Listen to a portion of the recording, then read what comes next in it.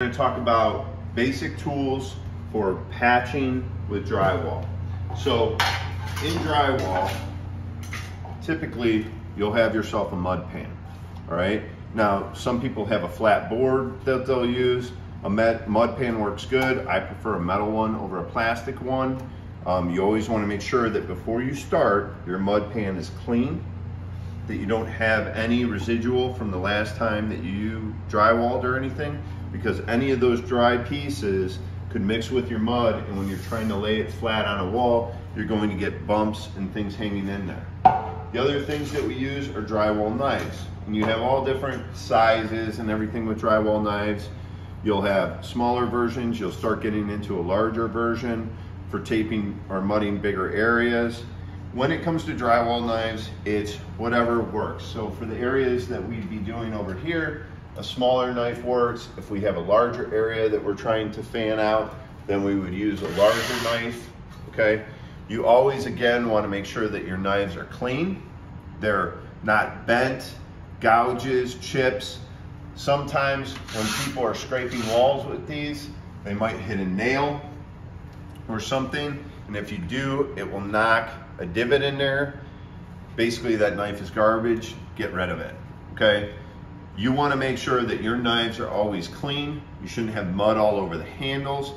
And the easiest way is, after you're done mudding, after you're done taping, clean everything, okay? Wash it all down. You know, regular water will just take it off. And also, when you're purchasing these, you want to make sure that you get something that is riveted or screwed in good right there, that, you know, you're a little bit rigid but not too flexible on your knife. And you want something with a good handle, because you don't want to be working everything, and because you want a little bit cheaper on the tools, it's falling apart on you, okay? As we get into smaller things, like for scraping small areas, I always prefer having a couple smaller knives, medium ones, and then usually I'll have even like an 8 or a 10 or a 12 inch, depending on what I'm working on, so I have everything that I need. When you go to your mud, all right, there's typically two kinds of mud. You have your pre-mixed, and then you have your dry that you have to mix with water yourself. On the pre-mix that we'll be using today, you have different variations of it. You have some that when you sand it, it will not give as much dust. Really, you kind of get what you prefer and what works for you. But looking inside the bucket is one of the most important things on a used bucket of mud. You get a large amount of mud like this. If you're not using it all, what happens is, now this one has a knife in there scrape for scooping up mud, but you get mud that dries in here. So if you're not scraping the mud all the way off, and this was not scraped all the way off, and you have mud that's drying up here, okay, on your lid, or you have mud that comes over this way, and you put your plastic lid on, okay, when you go to pop this off, what are you doing? You're dropping everything in to your mud. So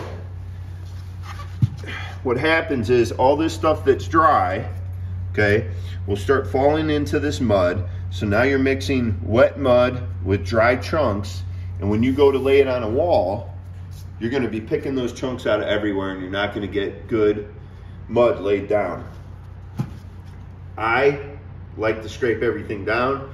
Pre-mixed, when I get a bucket of pre-mixed, I try to get what I'm going to use that day. So if I need a full bucket of mud like this, then I run through it. If I'm going to use a smaller bucket, I do that. If you're mixing your own mud, which ultimately I prefer, because the advantage you have is it's in powder form, you mix it with water, you have the ability to mix up what you use when you're going to use it, and you won't get something like this. But disadvantage is you got to mix all your own mud. It takes time, okay? So you can't sit there and just go, go, go, all right? And if you don't use the bags over time, moisture gets in, they harden up. Advantage, the powder is cheaper than it's buying pre-mixed. The powder also offers mud that dries quicker. So in mud, the catalyst, right, is water. The way that it dries is it gives off that water, then it gets hard, okay? So you can get 5-minute mud, you could get 10-minute mud, 20-minute mud, things like that, but you also have to be careful of if you are using that type of mud, and say you have a 20-minute mud. So you mix it up and that means you have 20-minute workability on it. You go to work with that, if it's very humid, okay, if it's a hotter day, okay, you might not have 20 minutes of workability, okay? And if you put too much of that mud in your pan, it might dry into your pan and harden up. It might start hardening up as you're trying to lay it down. So you gotta kind of think of, you know, if it's gonna take you a little while, get mud that has more workability. And the other advantage with the powder is you can mix it to whatever consistency you like. So this mud right here, okay, it's kind of like an oatmeal consistency, all right? But you may not like that. You may be looking for something that's a little bit more watery. You might want something a little bit more thicker so it can hang into some bigger areas so the mud isn't just dropping back in.